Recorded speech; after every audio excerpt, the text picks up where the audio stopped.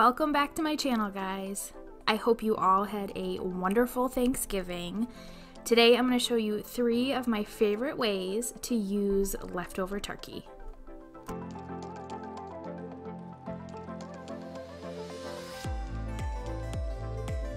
We're going to make turkey tetrazzini, and this is a recipe from my grandmother, or my meme.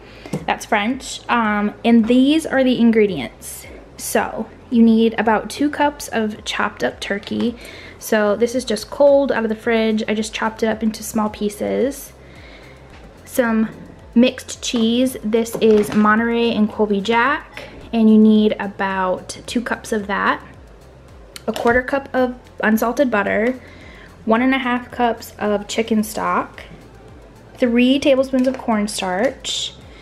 I have 1 12-ounce can of evaporated milk, a little bit of paprika.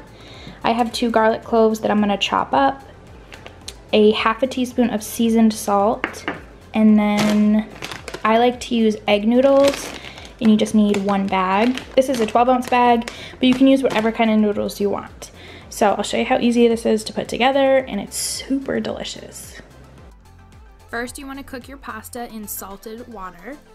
Preheat your oven to 350 degrees, and now we're going to get started with the sauce. So you want to melt your butter. Once the butter is melted, add your chopped garlic and let that saute. Not brown, but you just want it to soften a little bit.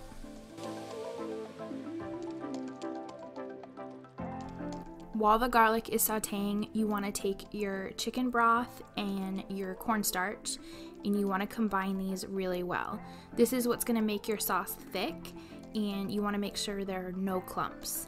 So go ahead and give that a whisk, and then you're going to pour this directly into the pan.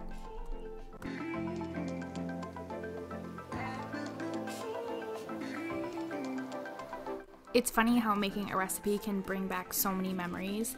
This used to be my job when I was little, was whisking the sauce. And this is still one of my meme's favorite recipes to use leftover turkey. At this point in the recipe, you don't want to stop whisking. So you're going to go ahead and add your evaporated milk, and you want this mixture to cook for about 5 minutes on a little below medium heat. So give it a good whisk, make sure it's incorporated, but don't walk away too far, because this will burn very quickly to the bottom of your pan. So I switched over to a wooden spoon, and once the sauce coats the back of a spoon, you're ready to add the rest of your ingredients. So you want to add your chopped turkey, and you can add it in cold because the sauce will warm it through. You're gonna add your seasoning salt. I like to use Lawry's, that's my favorite, but you can use whatever you have on hand. And then I didn't show it, but I also added salt and pepper. Then you wanna add your noodles.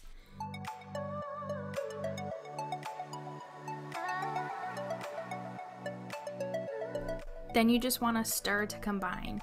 And if you wanted to add frozen vegetables, which I've done in the past, like peas, carrots, corn, that's also delicious. This is the point you would add that in.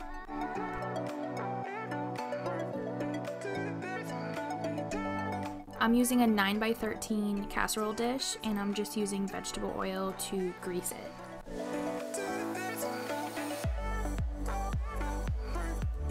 Dump the entire mixture in the casserole dish. As my meme says, make sure you get all those last little bits out of that pan.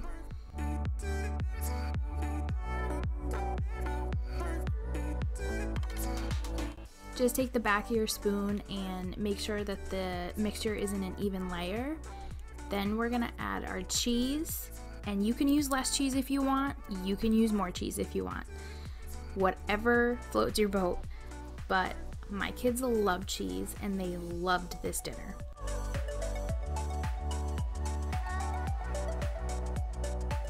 Sprinkle the top with paprika, and then we're gonna pop this in the oven at 350 degrees for 25 to 30 minutes.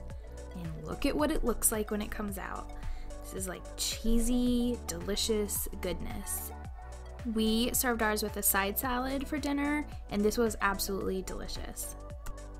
Next up is a Thanksgiving sandwich.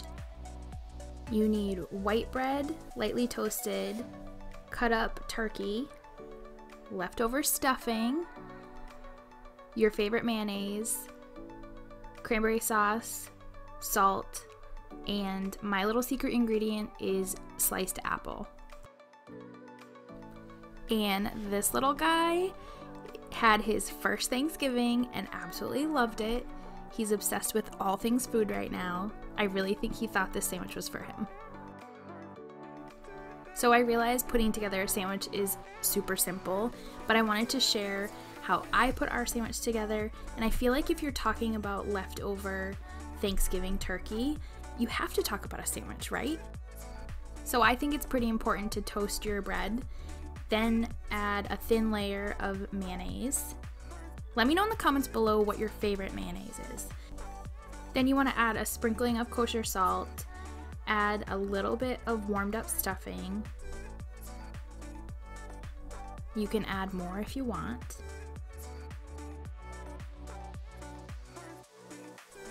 Then you want to add your warmed up, chopped up turkey.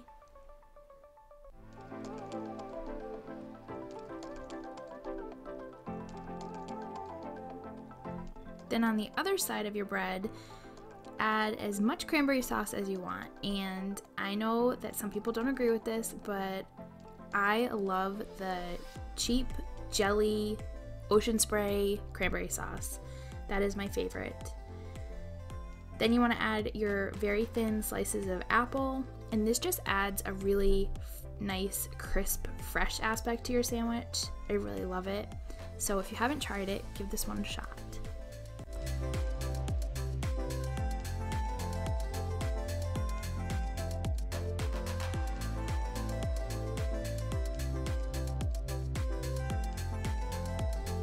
And I'll be honest, I love all three of these recipes for using turkey, but this one is probably one that we make 3 or 4 times the week following Thanksgiving.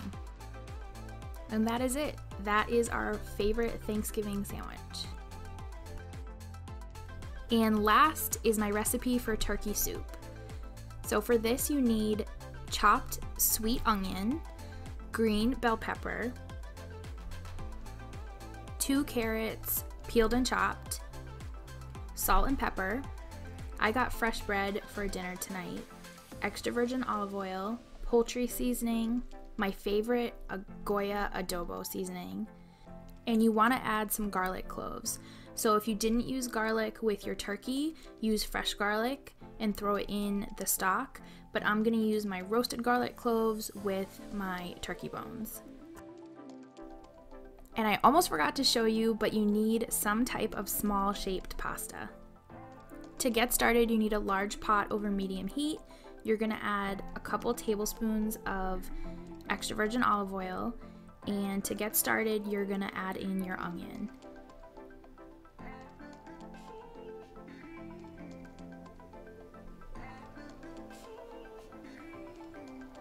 So you want the onion to sweat down a little bit and become translucent, and then you want to add in the rest of your bell pepper and your carrots.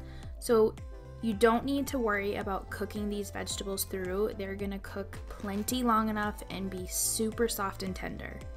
So you want to give that a good stir, combine all that together. This is what your turkey is gonna sit on top of. And then we're gonna go ahead and add some seasonings. So first, this is the ingredient I use in all of my soups, and it's the Goya adobo seasoning. It has oregano, it has garlic, it has salt in it. It has such a good flavor. If you haven't tried it, I strongly recommend it. Second, we're just gonna add a little bit of poultry seasoning, just for a little added flavor.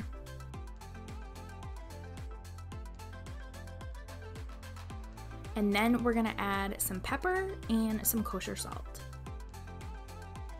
And as usual, I will have all of the ingredients and the amounts that I used in the description box below.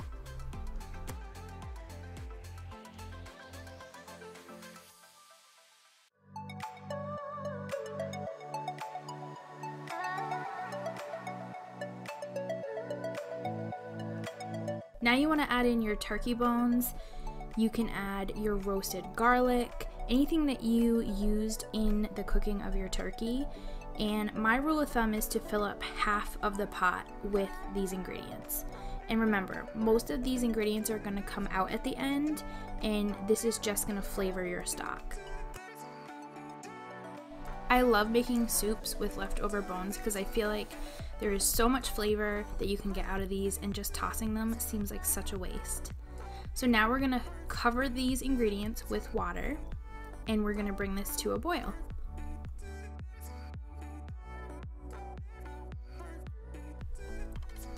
Once it comes to a rolling boil, give it a good stir, turn the heat down to low, cover your pan. You want to let this simmer for 2 hours.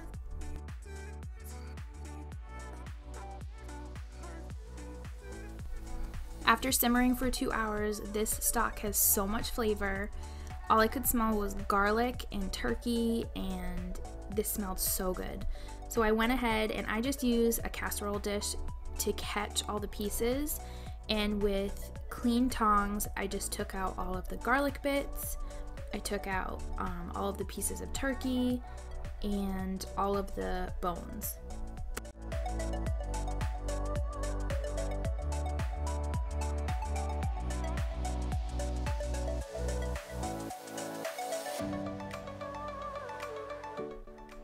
After you get all the pieces of the turkey taken out, you want to turn your heat back to high, and once your stock boils, pour half a container of small pasta, or more if you want, and give that a good stir. While that's cooking, we're gonna shred any remaining pieces of turkey. I actually had some more turkey that I wanted to add in. This is totally personal preference, and just add that to your soup. Give it a good stir, and that is it.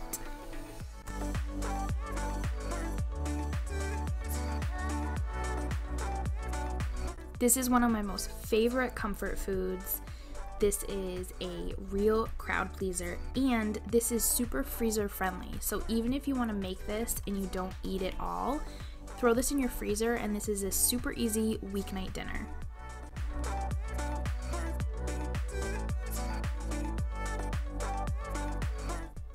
This soup is super delicious on its own, but if you want to add a little extra touch to it, take some grated pecorino romano or even Parmesan cheese and sprinkle it on top. It just adds another little depth of flavor. It is so good.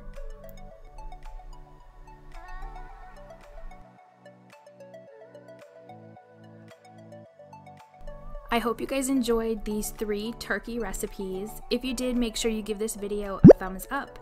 If you are not already subscribed to my YouTube channel, make sure you hit that subscribe button. I have lots of fun content coming out for Christmas and the holidays, so make sure that you don't miss any of those upcoming videos. We'll see you in the next one.